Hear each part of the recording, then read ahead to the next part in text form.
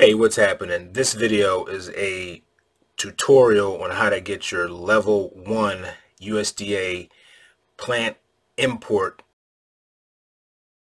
through the USDA to bring multiple plants, a large volume of plants, if you're ever thinking about bringing them from overseas. This is a faster way to get them to you, so stick with me. I'll tell you all about it.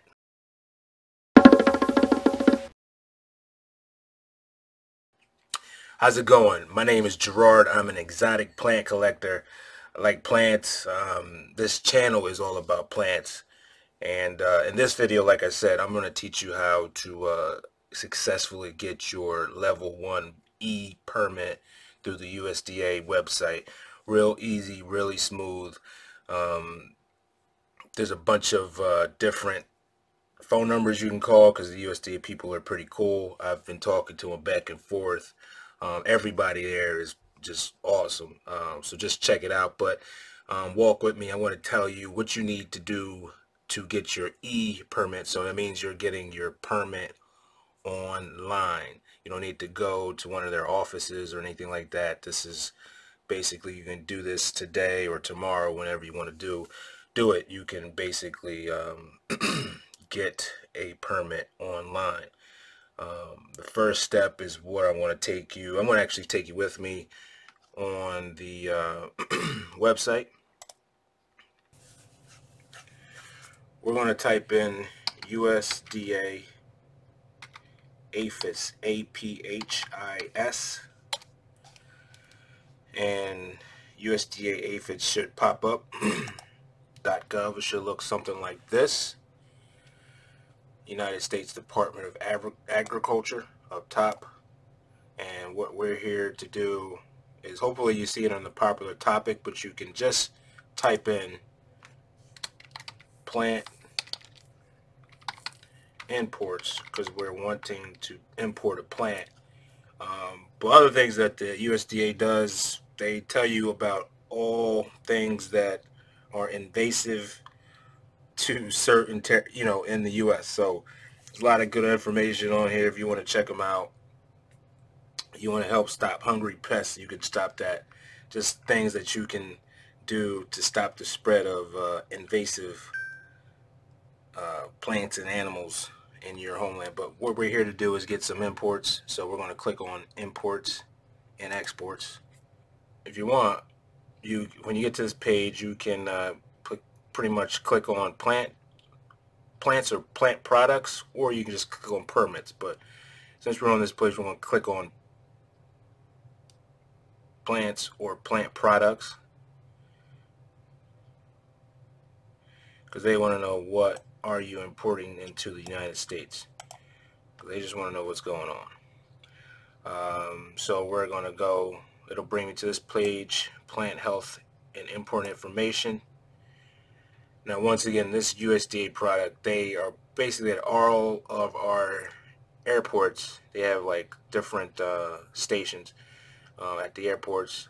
So this is just a faster way to get a plant to you, because you give them a heads up and let them know what's coming, so everything can be timely and it can arrive at your door a little faster. So next thing we're going to click on is permits. We're going to go to plants and plant products permits. Then we're going to go to PPQ 587 and then go to, we're on ultimately click on plants and planting with seeds included. And next, if you want to read through all this is all good, but we're just trying to apply for a spider certificate. And once again, there's a bunch of numbers and contacts. If you call during business hours, you definitely talk to these people. They can help you whatever, for whatever question that you have, because I've had tons of questions, and these people help me out pretty greatly. So give them a call if you want to. They're very helpful. The next thing we're going to click on is apply for permit. Then we'll go to another page, and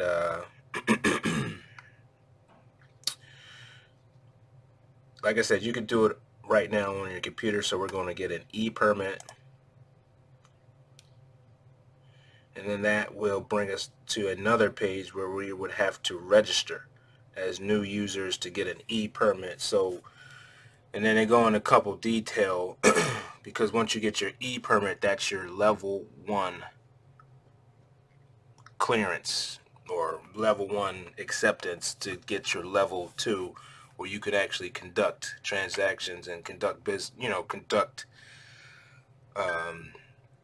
processes and shipments and imports and exports with the USDA when you're dealing with plants.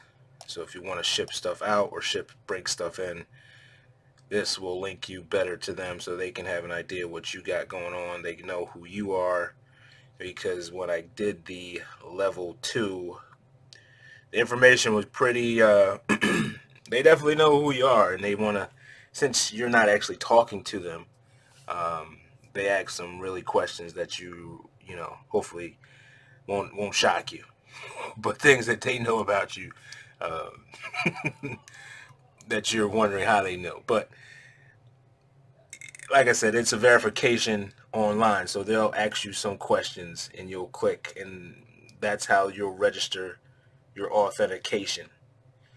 But back to your level 1. So once again, you're going to register, and you're going to be taken to this page, and then this page is another registration where it gets down to the registration. So you're clicking through a lot of pages, but you're going to end up here for the authentication login, and that's when you're going to register. Then you're going to do more clicking, and once again, you're getting your level 1. So you have to get your level 1 first to get your level 2. Okay, so you have to get your level 1, and this is basically a level 1 is just generating all information about you and things like that. And you'll have your login, so remember your password and your login. Once you get your level 1, you can do the e-certification, and you'll have to log in again, and they'll tell you how to get your level 2. I'll start to go over that long as I just got my level 2. So like I said, they asked me some questions that only I should know about, my life. And that's all done online. What else we got for you? I think that's pretty much it, guys. So if you have any questions, leave them in the comment section below. But this is all about bringing plants from other countries back to the USA and just making the process faster, less hassle, and you're up to date with the laws and just the protection, because when you do ship your plant from one part to another, they kind of don't want the soil to be on the plants, because the soil has bacteria and things like that may be in the soil and could disrupt the way of life of the homeland, the USA. So they check for pests. They don't want any soil on your roots or anything like that, and they just make sure it's pretty much pest free, and then it's a go. If you have any questions, let me know in the comment section below. Hope this was helpful for you. Don't forget to check me out at Gerard's Horticulture Culture, and keep growing.